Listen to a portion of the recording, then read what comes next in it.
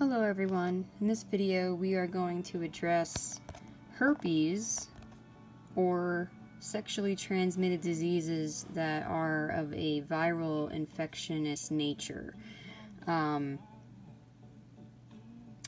I just posted a video of my testimony regarding HPV, human papillomavirus, which is a sexually transmitted virus.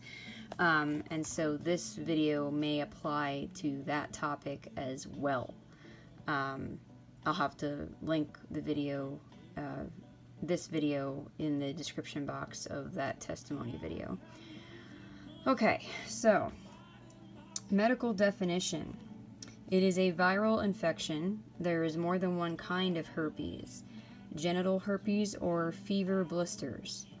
Herpes infections produce episodes of small, painful, fluid-filled blisters on skin or mucous membrane. Herpes can go dormant for years or into remission, but under stress they erupt. Under distress, negative stress. Okay, spiritual root cause, or, well, I guess root cause, period. Sexual impurity, distress, anxiety. So, again, it depends on what type of herpes it is and, you know, therefore what root it is. If it's, you know, the sexual kind, obviously it's from sexual impurity.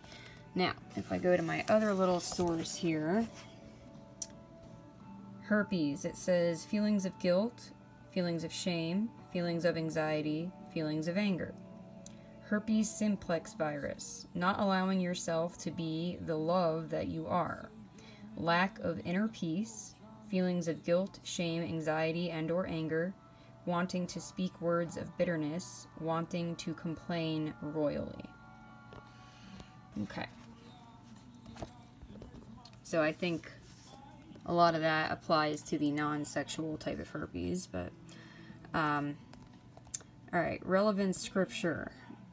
Luke 13:11 through 12, Jesus cast out spirits of infirmity with his word.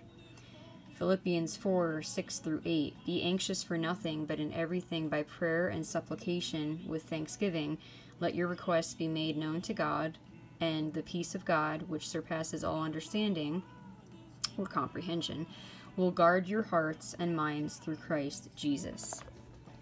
Okay, ministry. Repent for sexual impurity and anxiety. And regarding the repenting of anxiety, that basically means repent of not trusting God, not trusting in God. Forgive the other person involved and self. Break ungodly soul ties if applicable. And that's regarding, well, it's especially regarding the sexual type of herpes. And that's something else I forgot to mention in my HPV testimony video, was that right off the bat, when I became born again and was repenting of sexual sin and all of that, I did break soul ties and all that. So that I don't know if that played a part, but definitely the repentance. Minister forgiveness, love, and acceptance of Father God, and exhort them to go and sin no more. Command all cells to come under the control of Jesus, and all organs to be healed and cleansed in Jesus' name. Release the spirit of life and purity in Jesus' name. So I hope this was helpful. Like I said, I think this is not just for herpes, but probably also for HPV, since it's also a viral infection. If anyone has questions, you know, feel free to reach out. I bless you all in Jesus' name.